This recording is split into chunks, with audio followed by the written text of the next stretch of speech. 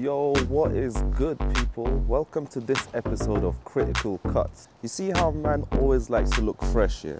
I like to have a nice lineup, good trim. Today I ain't looking at, so I'm gonna go to my guy, my barber, who lines me up. But before that, man hasn't had no coffee in it. Like my last video, I like to have 2 coffees at least, minimum. So to go to the coffee place, you're gonna need 2 things: money and a goddamn luxury car in it still. So let's go, babes.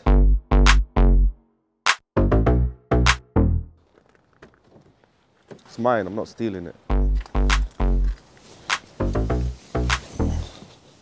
So man began his journey and immediately regretted it. The weather was depressing and the feds were patrolling to catch man slipping, innit? Alright man, since man's in his hometown, innit, V-town in Lithuania, the only place to get coffee for me in this country is caffeine. I love caffeine.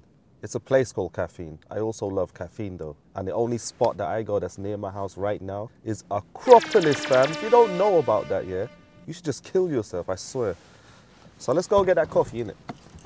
So I pulled up at the baddest coffee shop in the city. I found some dodgy shit on my eclairs, but I allowed it, innit? So as promised, man got 2 coffees, innit? That's one. Man needs to say hydrated, so that's a water, and that's the second one. So after that, I tasted the eclairs, yeah? But that thing broke down like a girl who got dumped on Valentine's Day, you get me? Which reminds me, my gal told me on the last Valentine's Day, she wanted something long brown and filled with cream. So I got her the most expensive eclairs I could find. Shout out to Caffeine for hooking man up, innit? But man was kind of shocked about how good it tastes, considering that thing was dry, innit? Then I did that thing that couples do, but on my ones, you get me? I ended up in IKEA, innit? And if you know one thing about IKEA, bruv, it's always follow the arrows, because you can get lost in thing. Didn't you ever wonder how those Swedish meatballs were made and taste so good, fam? Yes, bruv, it's made from the meat of the lost waste man that couldn't make it out because they didn't follow the arrows. Then man was wondering why I always let the gal them pick the candles, and I soon found out why. Because bad man never pick candles, you get me? So I dashed that foolishness back and continued with my day. So anyway, man was walking and then I ran into this random fan, you get me? He looked kind of shady, but then he saw me and he was like, I am Kutz, yo, what the hell, man? Wagwan, Teach me how to be an original bad man, innit? I love you, man. Anyway, after I thought I escaped him, man just started following me, innit? But man was bare haps, innit? Because I finally reached the